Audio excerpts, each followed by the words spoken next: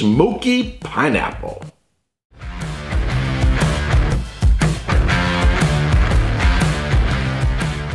Welcome to another episode of Erik Wait Whiskey Studies, and in this video, I'm going to do a re-review of the Benromach Peat Smoke single malt Scotch whiskey. But before I get into this, here are my notes.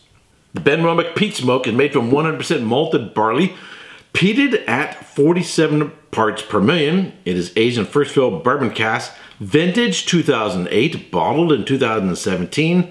Bottled at 46% alcohol by volume, no added coloring, and if you can find it, sells for anywhere between $53 and $88 in the United States. Alright, so I reviewed this whiskey when I shared my photos from my visit to the distillery, but it's been about a year. I want to get back into it for several different reasons. Number one, context. It's one thing to review a peated whiskey or a sherried whiskey or a bourbon or Japanese whiskey on its own and outside the context of doing a series of similar other whiskeys. So in this context, I'm sort of looking at it alongside having just reviewed other peated whiskeys, and I'll be reviewing more Highland peated whiskeys. So the context is different. Also, if you are consuming a lot of peated whiskeys, you can sort of become saturated with the peat so that the peat doesn't seem as intense as it did before. So if you're going peated whiskey after peated whiskey after peated whiskey, it's not you necessarily get burnt out or fatigued. It's just that you become desensitized to the peat. It doesn't seem as strong as it did before. Particularly if you're doing all at once, or, like a flight of peated whiskeys. As you keep going into them, the peat seems to get less and less and less. So it's good to sort of test them, review them in different contexts. The other thing is, I wanted to test this in the context of Highland peat after Highland peat, and not just say Islay versus a Highland. So, and then the third thing is, how well is this whiskey doing now that it's been open for over a year? Got it right down to about there. Is it still good? One of the most common questions people ask about whiskeys is, does it go bad? And a lot of others have done videos on that.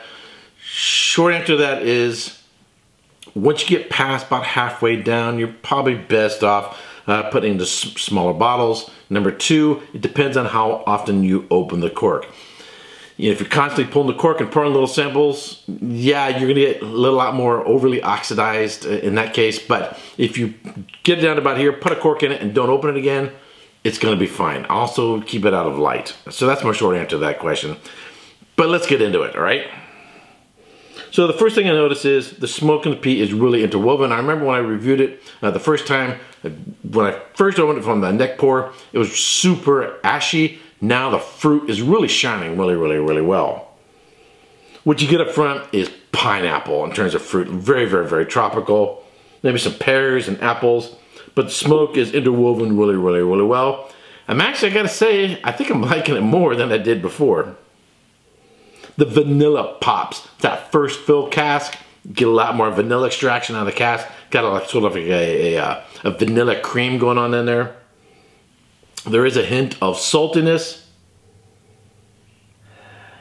The character of the smoke is a little bit more on the ashy side. You get some pears, some apples, a little bit of lemon, so it's got some citrus as well on the palate. It's a little sweeter than what I remember.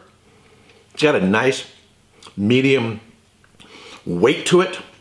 It's sort of creamy mouthfeel to it. This smoke is really interwoven really, really well.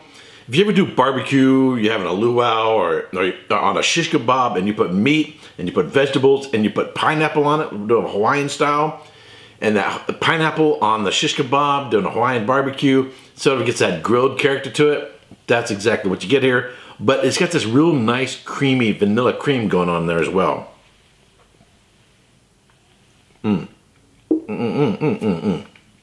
Delicious whiskey, very fresh, very juicy. The fruit character seems, I would say, like a canned fruit, but also grilled. So it's got the juiciness and extra sweetness of a canned fruit, canned pineapple, but it's got that smoke and grill factor going on there. Now, I really liked it. I gave it 90 points in my previous video. I'm in that same ballpark, 88 and 90 points in that ballpark in terms of numbers on it. How is the whiskey doing now that it's been open for over a year? It's tasting excellent. Doing really, really well. Doesn't seem like it's been open too long. It's not getting oxidized. A whiskey that has become overly oxidized, right? It'll start to become flat. Fruit flavors, characteristics will seem flat. Wines, particularly red wines, when they become oxidized, they sort of have a rusty nail character to it. White wines will seem kind of stale to it. Bourbons will have a staleness to it. I've only had overly oxidized whiskeys. I've been probably a couple of different bourbons, and it wasn't until they got down to about here. So if you've opened a bottle of whiskey and you're worried about it going bad, you're fine, you're fine. Just don't put it someplace that's too warm, and don't keep pulling out the cork just for shits and giggles, right? You'll only pull it out when you're actually gonna pour yourself a healthy dram. When you get down to about halfway point, maybe it's a good time to get together with some friends or pour it into some smaller bottles if you're really, really worried about it. All right, so it's doing just fine, having been open for this long. This is a really nice whiskey. I really, really like it. Challenge is there are a lot of other peated whiskeys out there on the market, more readily available, that are going to be in the same price point that I'm going to like more. That would be the only thing to it. It's a first fill bourbon cask. You know, there's some that might have some sherry notes to it, or that might have more than just a tropical character to it. I think, of course, I'm a big Ardbeg fan.